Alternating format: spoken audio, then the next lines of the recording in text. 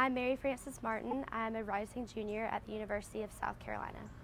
I've been working for Bob Livingston for a couple of weeks now, and after just a couple of times of meeting him, throughout that time I have really found that he is a person of integrity, and I'm very excited to stand behind him and support him on this campaign.